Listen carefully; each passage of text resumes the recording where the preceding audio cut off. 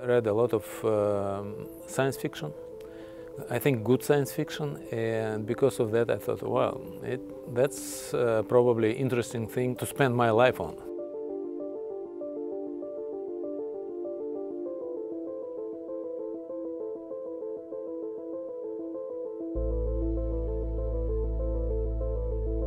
First, on orbit, you start to feel weightlessness, and I remember first time looking outside, I was amazed to see curved horizon, because before that, although we theoretically knew that we are on the globe, but from orbit you already see curvature of the Earth, and that was first surprise. Again, I knew it, but to see with your own eyes that you have pretty thin layer of atmosphere that protecting us, that's another interesting experience.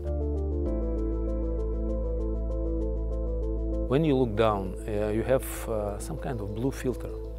And this blue filter make all colors actually not so distinct. So really, green is not so green, it's more like bluish green. Blue is more blue because again we have more blue from atmosphere. And where we have really bright colors is on horizon, especially during sunrise and sunset. That's where we have a lot of brightness and a lot of colors.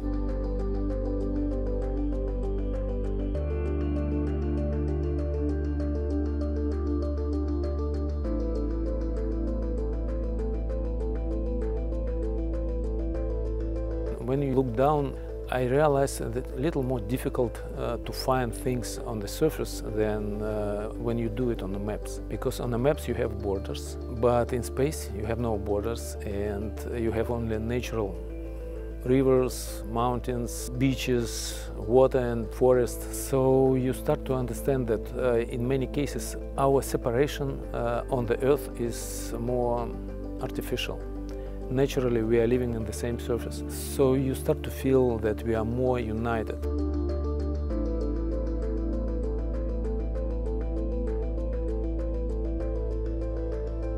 On the ground, we live in a different country with different view on some things, but being in space, we're all exposed in a harsh environment. We all have about the same motivation to go up, and majority of us, and actually I would say all of us who was in space, start to care about environment, about Earth, about people on Earth. And you start to feel kind of brotherhood.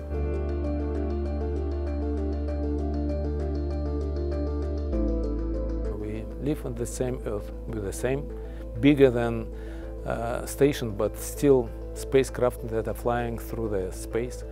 And we have joint problems together, environmental, technical, philosophical sometimes, but we need to solve these problems together, and that's the best way how to do that.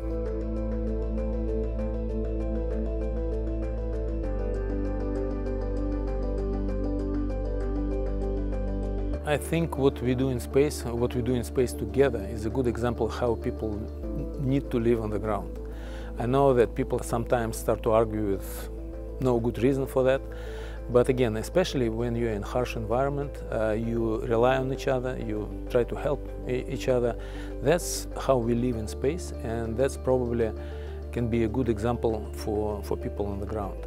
I'm happy that all this political turbulence doesn't affect us too much. We try to keep this area protected and keep this good example to show maybe politicians and maybe other people in my country, in your country, showing that that's really how we need to live.